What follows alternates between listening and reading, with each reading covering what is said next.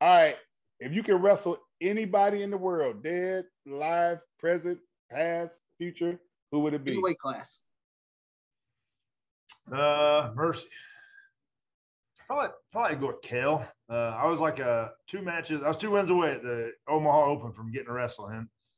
And I always laugh. I probably would have been on the back of his shirt, the 159. Because I wasn't beating him. But I think it'd be pretty cool to wrestle cael, one of the greatest ever. Yeah. No, cael's a monster, man. You know, have you ever been to his camp? I haven't made it out there, no. So I was up there working this camp. I saw cael in one day. I saw him give a tour to Beat the Streets of Penn State, come run a session at 7 o'clock. I think it was like 7, maybe 9 o'clock, 9 to 11, ran a session, drilled with Kirk Levitt for like an hour hard. Yeah. Came back at like 1 and ran another session at the camp, then ran the RTC practice, warmed up with Kyle Snyder, hard, wrestled 2 live matches, 2 matches with Kyle Snyder, then 2 matches with the RTC guys. Came back that night, and instead of running a session, he wrestled every kid in the camp.